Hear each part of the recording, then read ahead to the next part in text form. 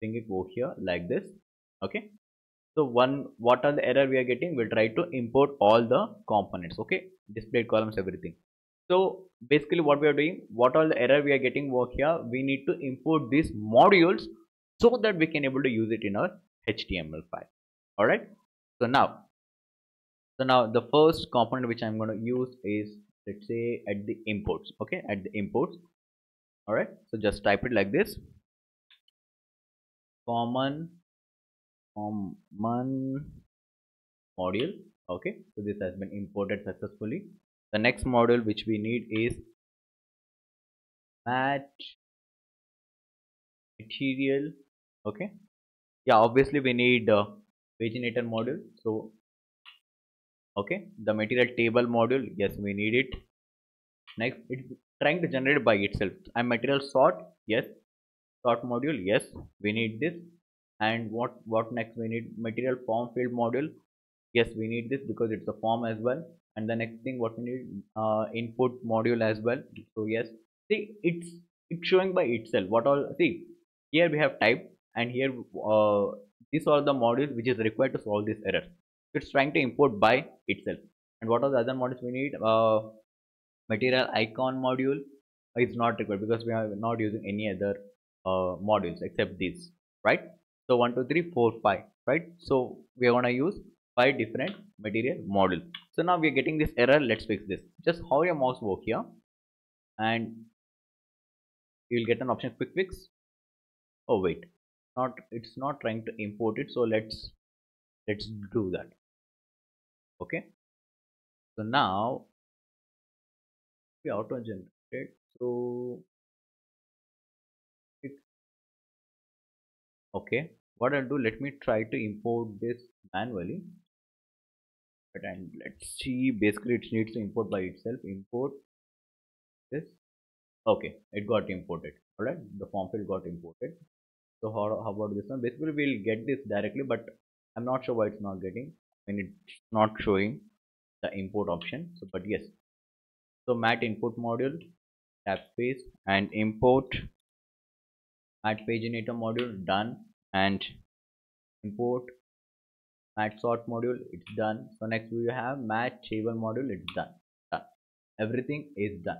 So now if you see, most of the errors are gone which related to form field and everything. Apply filter, everything, data source, we're gonna fix this one by one. All right, so everything is done over here. The next thing what we're gonna do, we're gonna use the display column. Okay, before that, let's see how our output looks like. Anyway, we have error, it should throw error. Let's see whether it's showing error. So the output looks like this because we're getting the error. We need to fix this error over here. All right, so let's come back to the code again.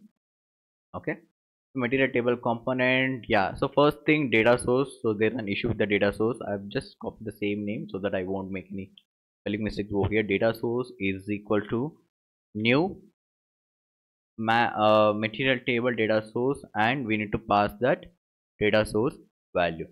So I'm going to give this, instead of element data, I'm going to make it as any type of data. I'm not specifying a particular type of data which I want to use, so that's why I'm going to give as any method. All right, so you're getting an error, just hover your mouse, the quick fix and import it. All right, so this has been imported correctly. So any also we're getting, just hover your mouse, quick fix. Oh, why the any is giving error? Okay, we'll check that. All right, so now one more thing we need is displayed columns. So what are the different columns you need? We need ID, we need name, email and role. So just tab button, we got our display columns names. So because we are specifying the, okay, all right, so no problem. Okay, yeah, so the first is going to be ID, and second name is correct, and third one is going to be role, and third one is email ID. Oh wait, this is going to be role and this is going to be our email ID. All right, so everything is done. So now what we'll do, we'll create one constructor. All right, so constructor like this, and the constructor has been created over here. So why it's throwing error like this? Oh, oops. we do control Z. Okay, so let me create one constructor like this, and inside this constructor what I'm trying to do is I'm gonna like this way, private data service. And what's our data service name? So let me come to my data service name, data service.ts. I'm just going to copy the name so that there won't be any spelling mistakes. So I'm gonna keep it over here, means I'm creating an object of data source. So let's import this, quick fix, add import. So here the data source has been imported correctly. All right, cool. So now this is how it's going to be. But by the way, it's giving error. Oh, wait. The reason because I specified this as a type as method. So we need any type of data, right? So we need to give any. Before it was auto generated, right? So I got confused over here. So we need any type of data, any type of data. We are not specifying the type. So if you create a model class for this particular data service, means you can specify that model type. Okay. So or the class type. So now I'm giving any type so that any type of data can come over here. All right. Cool. So the next thing what we need is, okay, as of now, let's see how much error got solved. So apply filter is there, and what is there? Okay, cool, no problem. So let's type it one by one. So first let's create our apply filter method. Okay, apply filter. All right. So event is event tab space, and if you see it's been auto generated automatically. So I'm going to give tab space directly. So basically apply filter, it's going to apply the filter, and this all this code we are getting from the material dependency. All right, cool. So now everything is done, and one more thing which we need is we need to create one initialization, which is like this, ng. Okay, ng after view event. Okay, after the view event. So here it's giving the generated value itself, means from the data service it's trying to get the data. So I'm going to do it like this, tab space. So this is going to generate the data. So like this, enter, and data. Okay, so data we got over here. So one more thing, what we need is this dot, from the data source we need the sort as well. So sort, this dot sort, and next we need the paginator as well. So we need all this to be connected for our data service so that we can able to play with our data. Okay, so data, anyway it's not required to specify any. Okay, so yes, we are getting one error. So let me check what is the issue. So the error we are getting this because of missing parenthesis. So now the error has been got for applying sort. So now we don't have any error with this. So we have this, so that will fix it. And now the next thing is, so there is an error with the sort and page index. The reason because we need to specify the sorting and paginator from the material dependency. To do that, we're gonna use something called at view child, okay, mat sort done. Okay, and same way we're going to use it for the paginator as well. Okay, so mat sort paginator, everything is done. So why we're getting error? Quick fix, import, and mat sort, quick fix, import, done. So we are getting error for this as well. So it's not actually we're going to give not valuable. All right, so basically why we are giving this is at view child mat sort. So this, okay, this tells TypeScript that sort will definitely be assigned for the view initialization. Okay, and the paginator, this ensure paginator is very never null when used. Okay, so this is gonna keep not null. All right, so never null when it's being used. So mat sort and paginator exist only after Angular render the template. All right, so means until unless the dependency loads perfectly, this is not going to be loaded. All right, so this only exists only Angular has rendered the template. All right, so cool. So now but still we are getting error. Let me check, is there any is there anything related to the error? I mean, Everything is correct. Why it's something? Oh wait. The parenthesis has opened over here. Have not closed this semicolon. So this error is gone. But why we have error in the sort still? So let me check. A small changes. Alright, so now we don't have any error over here in material table combo.ts. Alright, so yes, so now everything is done over here. So now what we are going to do, we're gonna check. Okay, so let me close this particular file, and also if you see, so now we don't have error.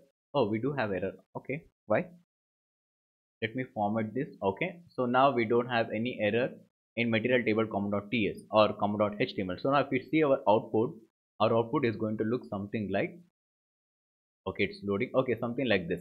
The reason, because see, if you see, we have all the options, everything is not working properly. The reason because of the css. So css I'm not going to explain. I'll give the css properly, and it's the basic css you can able to understand very easily. So I just added some for the table format, format, width and bottom, everything.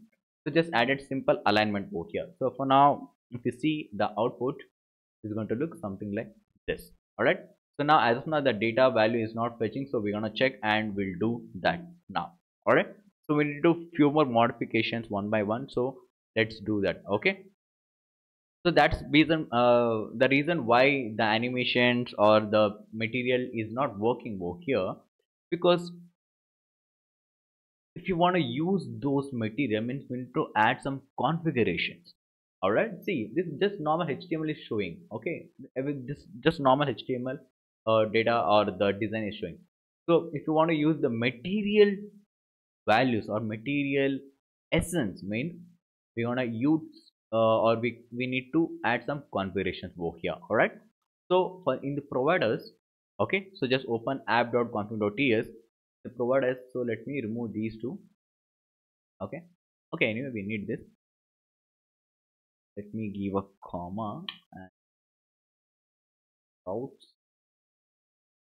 Okay, we have provider routes, and asynchronization is not required. Correct, so we need provider routes is required, so we gonna, means I'm gonna add provide provide animations, not just any. Okay, provider, and the second one we need is provide provide http site. Okay, so these are the two things. So we are getting one error over here. Just hover your mouse and just click on quick fix. This is going to import those as well, right? So all this has been done. All right, okay, here. So now let's see our output, how it's gonna look like. So output is something like this. I think somewhere something is missing. All right, so let me check one by one. So first thing which we need to check is app.component.ts, and here we have included only one material. The one thing which we need which we need to use is common module. So common module is required for us to use, so that we can able to see our actual output. So common module, common module. Okay, so just import this, quick fix, import, done. And we have already used that common model here as well. So now let's check our output, how it's going to look like. So still it's not loading the data properly. Let us check one by one. So let me close all the files and let me check this one by one. So first let me check the material table component.html. So here we have apply filter, everything is done. ID, name, email, column, the element dot value is also set. So now let me go for material table component.ts. So we have display, view child, ng of after view event. Oh wait, see, I have used Angular after event installation, but I have not, I'm not implementing this actually. So to make sure, see, first thing, if you see our output, oh, it's been loaded. Oh, it's been loaded. Okay, cool, great. It's been loaded. So if you see the filter and everything, see, we need to use one more, the step has been missed, which we are using Angular after event implement. Obviously, we need to implement it like this. Implements after view event. So you're getting an error, just hover your mouse and click on quick fix and update. Done. So now if you have to go to our output is going to look something like this. So let me refresh. So there's an issue with the filter. I'm not sure why. So what I'll do, I'll just stop the application and I'll start the application again, and I'll go over here. Okay, so let me stop this application and I'll start the application again. So just give us ng-sub and click on enter. Alright, the application has been started. So now let me go to the browser again and I'll do a refresh. Getting refreshed. Alright, so now it's been loaded successfully. Alright, so I think there's an issue with the dependency has been not loaded properly. So now it's been loaded. So now if you see all our data, and let's say here I have added only a few data, right? So let me add few more data over here in the table. Okay, so what I'll do, let me go to the table over here, and for the data service.ts, and here I have added only 10 data. Let me add a few more, let's say to 20. Okay, so give a comma and enter here. So all this code you can download from the description. All right, so now let me go to our output, and our output looks something like this. So let's search, let us check how it's working. Let's say I want to search for Sam.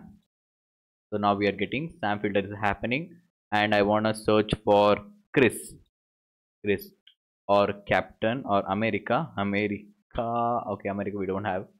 All right, so okay, anyway, this is working.